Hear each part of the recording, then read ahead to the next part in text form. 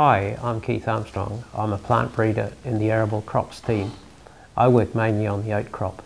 I began working with the crop research division of DSIR in Palmerston North in 1972.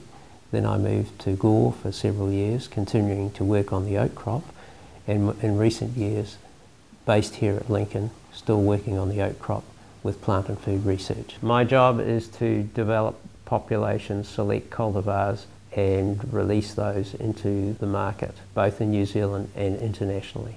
The plant traits that we focus on are disease resistance in plants and suitability for winter forage production.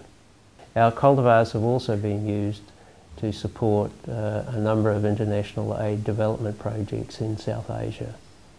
I'm proud of the fact that we are the main developer of oat cultivars in New Zealand, and we have been for some years.